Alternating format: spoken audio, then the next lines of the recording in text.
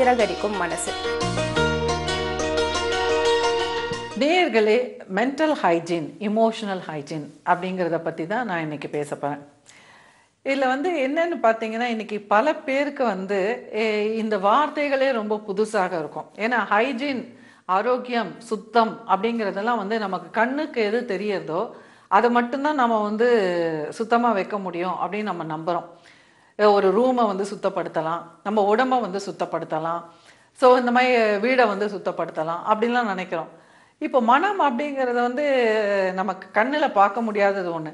So அதை போய் சுத்தப்படுத்துறது அப்படின்னா என்ன அப்படின்ற பல பேர் குழப்பிப்பாங்க. ஸோ இதை உங்களுக்கு விளக்கி சொல்லணும்னா, இப்போ உடல் ஆரோக்கியம் அப்படிங்கிறது எப்படி நம்ம மெயின்டைன் பண்ணுறோம். சின்ன வயசுலேருந்து சில ஹேபிட்ஸ், சில பழக்க வழக்கங்கள் நம்ம ஏற்படுத்திக்கிறோம். இப்போ காலையில் எழுந்த உடனே பல்ல தேய்க்கணும் அப்படின்னு சொல்லி கொடுக்குறோம். குழந்தைகள் ஃபஸ்ட்டு செய்யாது. ஸோ அடுத்தது இந்த பல்லு துர்நாற்றம் அடித்தாக்கா நமக்கு வியாதிகள் வரும் அப்படின்லாம் நம்ம சொல்கிறோம். அப்புறம் அடுத்தது குளிக்கணும், இப்படி குளிக்கலைன்னா வியாதிகள் வரும் அப்படின்னு சொல்கிறோம். அப்புறம் நல்ல ஆடைகள் நம்ம அழுக்கு இல்லாமல் நல்லா அயன் பண்ணி போடணும், இல்லாட்டினா நமக்கு நல்லது இல்லை, மற்றவங்களுக்கு நல்லது இல்லை, நிச்சயமாக நமக்கு இருக்கோ இல்லையோ மற்றவங்களுக்கு நல்லது இல்லை. ஸோ இந்த மாதிரிலாம் சொல்லி நம்ம இந்த உடல் ஆரோக்கியம், ஹைஜீன் அப்படிங்கிறத ஃபோர்ஸ் பண்ணுறோம், என்ஃபோர்ஸ் பண்ணுறோம். அது நமக்கு பிடிக்குதோ பிடிக்கல நம்ம செஞ்சு தான் ஆகிறோம். ஆனால் இதே மென்டல் ஹைஜீன் அப்படிங்கிறது வரும்போது நாமளே நிராகரிக்கிறோம். உதாரணத்துக்கு நிறைய பேர் இதில் இன்னும் ஒரு பெரிய ஒரு கஷ்டம் இருக்குங்க. என்னன்னா, இப்போ இந்த உடல் ஆரோக்கியத்தை பேணக்கூடிய மருத்துவர்களுக்கு ஒரு தனி அந்தஸ்து நம்ம சமூகத்தில். டாக்டரா? டாக்டர் அப்படின்வாங்க. இப்போ என்ன கூட நிறைய பேர் நான் மருத்துவர் இல்லைன்னு சொன்னா கூட அவங்க டாக்டர் அப்படின்னு தான் சொல்லுவாங்க. ஏன்னா நம்ம இந்த விஷயம்லாம் பேசுகிறோம் அப்படின்னாக்கா அவங்க நிச்சயமா அப்போ மருத்துவராக இருக்கணும். ஏன்னா அவங்களுக்கு அந்த மாதிரி ஒரு லிங்க் இருக்கு. மருத்துவர் அப்படின்னா ஒரு பெரிய அந்தஸ்து. இதே மனதை இல்லைங்க, நான் நிஜமான டாக்டர் கிடையாதுங்க அப்படின்னு நான் சொல்லிக்க வேண்டியதாக இருக்காது. ஏன்னா நிஜமான டாக்டர் இல்லைன்னா அவங்களோட மனசுல இருக்கக்கூடிய அபிப்பிராயம் என்னன்னா, உடலை பற்றி பேசுகிறவங்க மட்டும்தான் நிஜமான டாக்டர்ஸ் அப்படின்னு சொல்லிட்டு. ஸோ இதெல்லாம் ஒரு நம்மளுடைய நம்பிக்கைகள். மனதை பற்றி பேசுவது அப்படிங்கிறது கூட ஒரு முக்கியமான விஷயம். அண்ட் மனதை பற்றி பேசுவதற்கு 2 விதமான ஸ்பெஷலிஸ்ட் இருக்காங்க. ஒன்று என்னன்னாக்கா சைக்கியாட்ரிஸ்ட். அவங்க அகெயின் மருந்துகள் தான் கொடுப்பாங்க. ஏன்னா அவங்க என்ன நினைக்கிறாங்கன்னா, மனம் உடலில் இருக்கு, ஸோ உடல்ல இருக்கக்கூடிய ரசாயனங்களை சீர் செய்தாக மனம் சரியாயிடும் அப்படின்னு சொல்லிட்டா. அப்போ அங்கேயும் பார்த்தீங்கன்னா சைக்கியாட்ரிஸ்ட்ன்றவங்க அந்த உடல்ல தான் நிறைய ஒர்க் பண்றாங்க. அதே நேரத்தில் கூட கவுன்சிலிங்கும் கொடுப்பாங்க. ஏன்னா சில நோய்களுக்கு உடல் ரீதியாக அந்த ரசாயன மாறுதல்னால வரக்கூடிய இல்னஸ் அப்படிங்கிறது தான் சைக்கியாட்ரிஸ்ட் டீல் பண்ணுவாங்க. சில பேருக்கு பிறவியிலேயே சில விதமான நர்வஸ் ப்ராப்ளம் இருக்கும், காம்ப்ளிகேஷன்ஸ் இருக்கும்.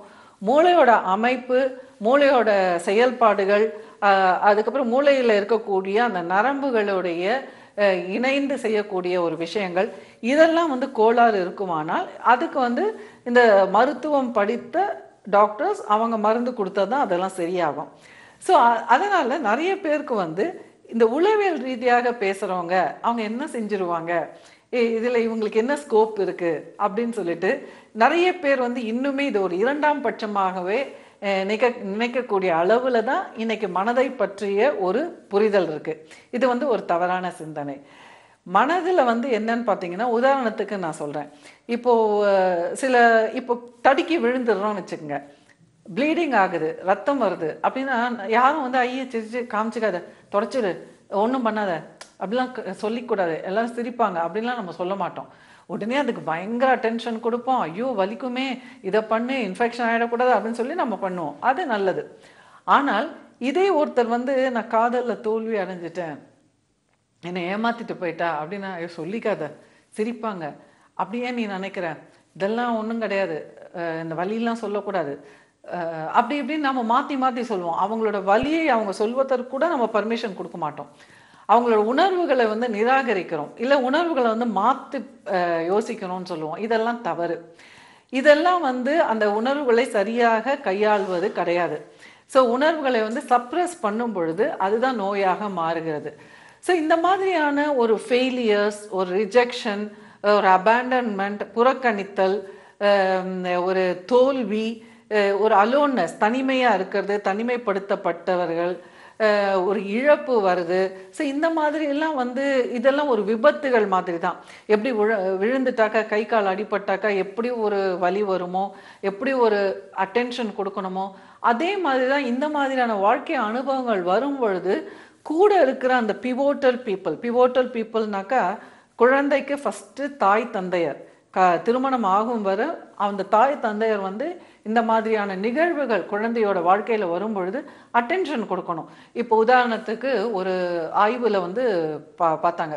ஒரு 3 சின்ன குழந்தைகளுக்கு ஒரு விதமான டாய்ஸ் கொடுத்தாங்க. அந்த டாய் என்னன்னாக்கா, ஒரு பெட்டியில் வந்து ஒரு நாய்க்குட்டி இருக்கும். அதில் வந்து நிறைய பட்டன்ஸ் எல்லாம் இருக்கும். அது ஒரு பர்டிகுலர் பட்டனை அழுத்தும் போது அந்த நாய்க்குட்டி வெளியில் வந்துடும். ஸோ எந்த குழந்தை வந்து அந்த நாய்க்குட்டியை வெளியில் கொண்டு வரதுன்னு பார்க்குறாங்க. இதான் டாஸ்க்கு. ஸோ அந்த குழந்தைக்கு கொடுத்துருவாங்க. அப்போ என்ன ஆகும், ஃபஸ்ட்டு ஒரு குழந்தை வந்து அதை பார்த்துட்டு அதெல்லாம் சில லைட்டெல்லாம் அமுத்தும் போது லைட்டெல்லாம் வரும்பொழுது பயந்து போய் அலறி அடிச்சுட்டு அதை தூக்கி வச்சிடும். அப்புறம் இன்னொரு குழந்தை வந்து என்ன பண்ணுன்னா, அதை போட்டு கண்ணா பின்னான்னு நொடக்கி என்னென்னவோ பண்ணி கடைசியில் வந்து அந்த நாய்க்குட்டி வெளியில் வந்தவுடனே ஜாலியாக சிரிக்கும். அப்புறம் இதை பார்த்துட்டு இருக்கிற 3வது குழந்தை என்ன பண்ணும், அந்த பொம்மையை தொடக்கூட தொடாது, அலறி அழுவும். ஸோ இதுதான் வந்து ஒரு சைக்காலஜி. இதுதான் வந்து mind and body behaviour. So இதை அப்சர்வ் பண்ணுறது. ஒரே சூழ்நிலை தான், ஒரே டாஸ்க்கு தான், 3 மனிதர்கள் எப்படி வந்து ரியாக்ட் பண்ணுறாங்க அப்படிங்கிறது. ஒரு குழந்தைக்கு வந்து புரியலை அப்படின்றவுடனே அதை ட்ரை பண்ணிவிட்டு பாதியிலே விட்டுட்டு அவ்வளோதான் என்னால் முடியலன்னு சொல்லிட்டு அழுவுது.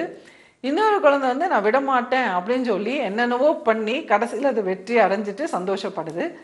இன்னொரு குழந்தை வந்து அதை ட்ரை கூட பண்ணலை, என்னால் செய்ய முடியாதுன்னு சொல்லிட்டு அழுவுது.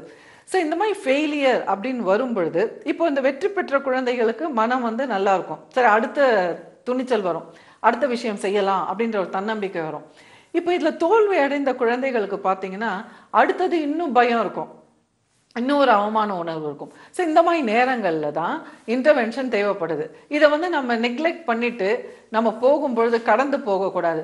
ஸோ அந்த மாதிரி நேரத்தில் அவங்களுக்கு ஊக்கம் கொடுத்து, இல்லை தேவைப்படும் போது இன்டர்வென்ஷன் பண்ணி கூடவே இருந்து கைட் பண்ணி அவங்களுக்கு புரிய வச்சு, அப்புறம் அவங்களே தானாக செய்ய வச்சு, அவங்க தானாக செய்து அதை வெற்றி அடையும் போது அதை பாராட்டி அவங்கள ஊக்குவிக்கும் பொழுது தான் அவங்க வந்து ஒரு ஃபெயிலியர் அப்படிங்கிற ஒரு விஷயம் வந்து வாழ்க்கையில் வரும் பொழுது அதை கடந்து வருவது எப்படி அப்படிங்கிறத புரிஞ்சுக்குவாங்க. அப்படின்னா வாழ்க்கை அப்படின்னாலே ஃபெயிலியர் தான் போல இருக்கு அப்படின்னு நினச்சிட்டு அது ஒரு மன காயமாக உள்ள புதைந்து போய், எப்படி வந்து உடல் காயம் அப்படிங்கிறது வந்து கவனிக்கப்படாமல் இருந்தாக்கா அது புறையோடி போய் சீழ்பிடித்து எப்படி வந்து செப்டிக் ஆகிடுமோ, அதே மாதிரி இந்த மாதிரியான மன காயங்களும் பெரிய மனநோய்களை வருவதற்கு வாய்ப்பாக போயிடும். So mental hygiene, emotional hygiene அப்படிங்கிறதும் ஃபிசிக்கல் ஹைஜீன் மாதிரி ஈக்குவலி சமமாக முக்கியமான ஒரு விஷயம் அப்படிங்கிற கருத்தை நான் இன்னைக்கு உங்களோட பகிர்ந்துக்கிட்டு உங்ககிட்ட இருந்து விடை பெறுகிறேன். மீண்டும் சந்திப்போம். நன்றி.